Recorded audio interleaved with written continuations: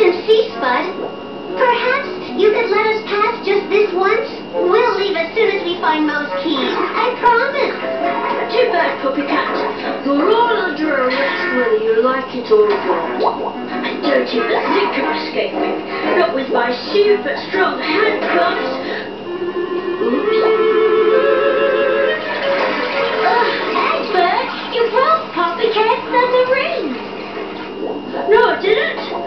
It was like that. Lucky for you, Captain Seaspud has got to arrest someone else. Well, this is a fine mess. What do we do? That's why I have these special underwater suits. Brilliant solution, Puppycat. Thank you, Owl. I'm floating!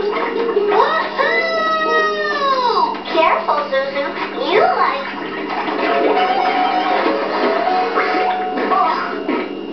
knock someone over. I didn't expect that to happen. Look what I found! I wonder what it is. Probably something that belonged to a princess before it was stolen by pirates. Really?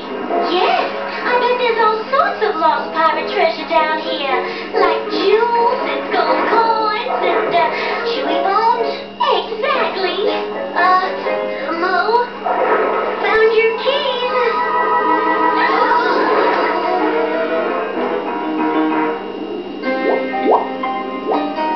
Okay, I'm ready to go home. But what about your collection? That scary squid's got it down. I'll just have to live without it. Oh, don't be silly. We've come this far. We can get them back.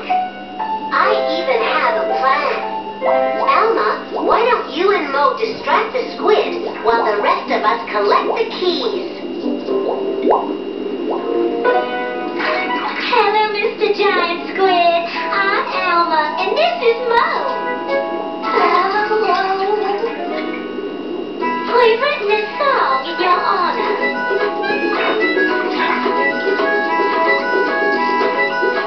We have a little favor, if you please. If you please. Mine's so terribly getting back those keys. My favorite keys. We really do not mean to make a fuss.